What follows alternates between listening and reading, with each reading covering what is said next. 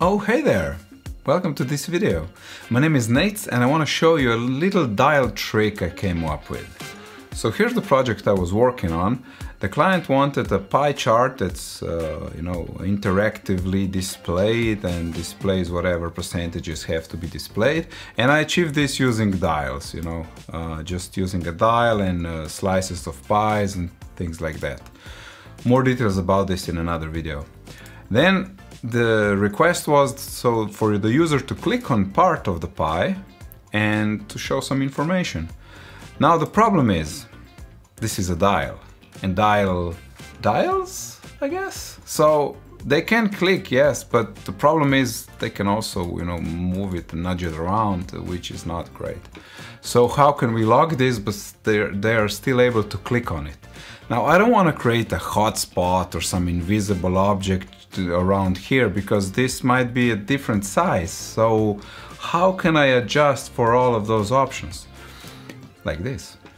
We create a new layer, we're gonna call it click 1, and we're gonna create an invisible object. And it's a full circle, not just part of the pie.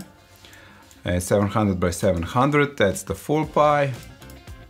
So much pie talk.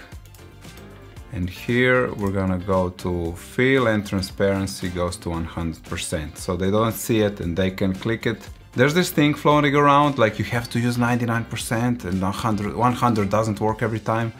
From my experience, which is like almost 10 years, 100% works every time. So don't use 99, 100 works.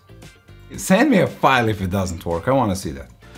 Okay, we close this one and we're gonna then, when user clicks this, we're gonna show whatever, and this is gonna be pie 1, and we're just gonna show some text. This is it. So dramatic. Okay, this is it. Click, and then we're gonna show layer pie 1 when user clicks our oval 1. Now how do we show this oval? It's not on click, because we have to go one step back.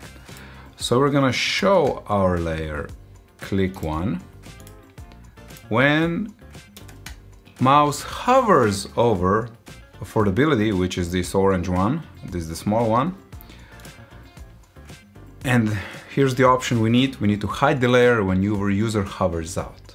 This is the main thing here. So let's preview.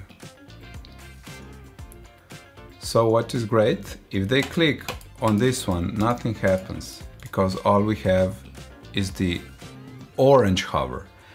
And if I click on the orange one, we get this is it.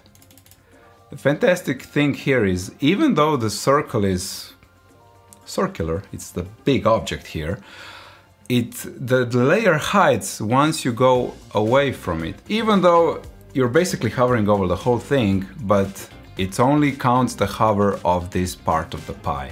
So once you go out, you can set another trigger for another layer and you have different clicks.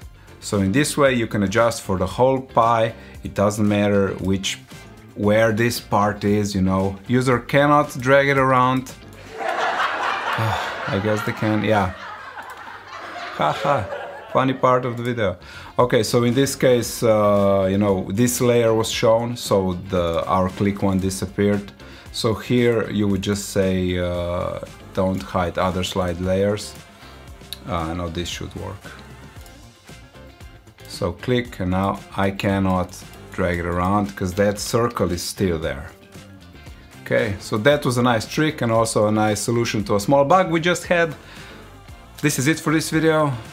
Have a great day.